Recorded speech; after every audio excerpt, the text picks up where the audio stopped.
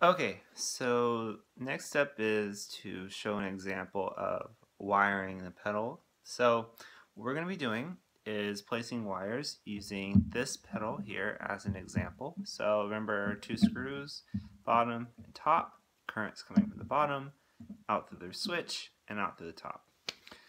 So basically what we're going to be doing is using our wire stripper, so taking some wire off of the or cutting the wire off of one that we've already done, right?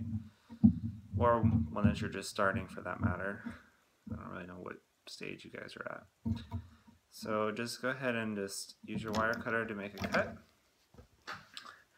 And then we're going to use the stripping section of the wire cutter to go ahead and strip off some of the wire.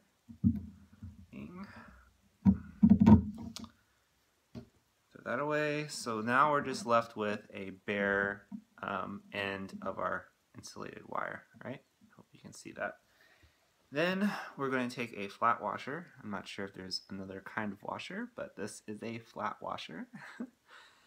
And we will insert that onto the screw, so onto the wire. So we're just left with the washer on the wire, and then you're going to wrap the wire in and out of the washer like so. And if it's difficult or you just need more tension, you can use some pliers to do that. And then just wrap it carefully around the end. So what we're left with is a washer attached to a wire, right? Now you could solder this, but I'm not going to do that right now because I'm too tired and I really don't care as long as it works right now. I can do that later on. So you insert it onto the bottom screw, right? Okay, so then on the bottom screw. Yeah, so then you're going to take another washer. Not another washer yet. We need wire. Wire here. So some wire. And then you'll take this, another end off of the wire, about 1/4 of an inch or so. And then you're going to input this wire on through the screw we just did. Get it myself. I'm sure there's a more efficient way to do this, but this is what I came up with. Yeah, and so you just thread that through that washer. Then you're going to make sure that lies flat. Just wrap it around the bottom screw end there, right? Next step is to get some wing nuts or butterfly nuts, whatever they're called. Wing nuts. They're called wing nuts. They look like this, or Mickey Mouse, like Mickey Mouse nuts. That's what they are. Whatever they are, wing nuts. If you go to the store, they're called wing nuts. So then just attach that onto the bottom screw to hold it all in place. Just be very gentle with it. Just go to finger tight, just like light tightness. I don't know if that's the correct term, but just to where it just stops. Otherwise, you can wrap it and it will start turning the screw. Even though you have that bottom bolt in there, it will start turning the screw and you can turn your reed switch and crack it, which we don't want to do. So that would be very aggravating. So just finger tight there, it will hold. And then wire stripper again, and then take your cord that you just bundled together, and you locate the one that you are doing. So I'm doing number 23. So locate number 23, 18. Just make sure you label these, otherwise you won't know what you're doing. So you're just going to take about a little bit more, about 1 1/4, 1 1/2 inch of wire off. Take another washer, insert that onto the wire. Same fashion, just wrap it around.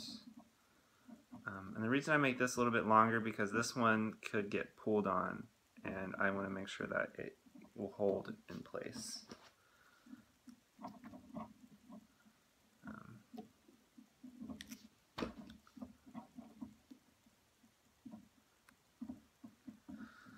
So, I don't really have anything. Oh, come on.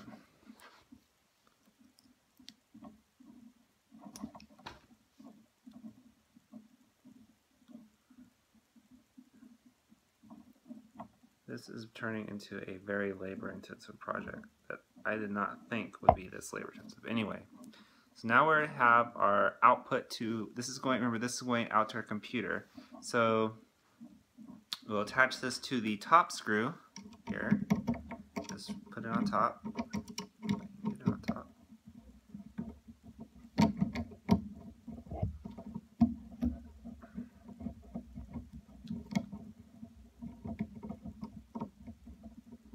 Usually they just sit on top of there, but this one is being difficult. So it's good I'm using this so we can troubleshoot together. There we go. Alright, so then you just grab another wing nut here. Just tighten this one just slightly.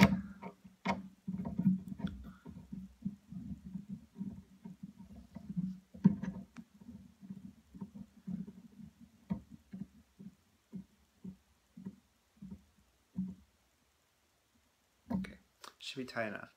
So now we're going to test it. So for each one you need to test. That's why you need the multimeter. Otherwise, you'll put the whole thing together and nothing will work. So for this, we use our multimeter. Now remember we attached our multimeter to the power end. So that's already supplying current through this whole thing already. So now we'll just grab our output end, the other side of it, with the bare end wire here. So just locate number 24 or 23.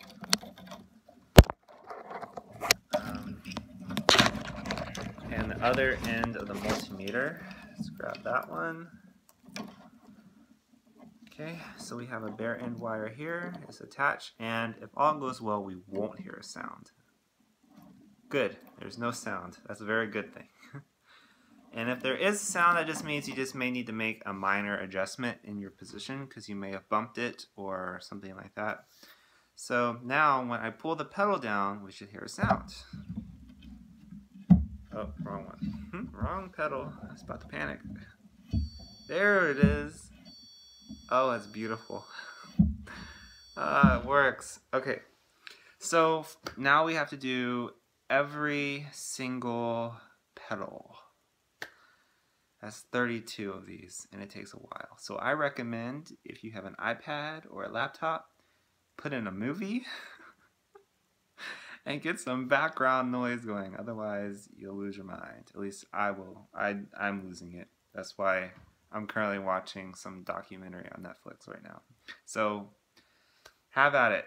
So once we've finished wiring, so you're going to need power. So at either end of the power segment, bottom row of your pedal board, you're going to need two more wires. So one is the power, which I already showed you how to do, right? So power is connected to the last one on one end, and then you're going to need another one that's going to be called the ground wire.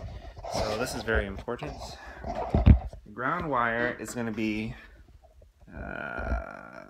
there you go. So this is the other end of the pedal board. So remember, this is the bottom end of the current. Current's coming through the bottom, and then we're gonna have a ground wire right here. So you'll need another one just like you did on the power side on that side. And so it should come together for you. Hopefully, I haven't connected to the computer yet, but that is the next step. We'll test it out on that once we get everything wired up. So good luck with that.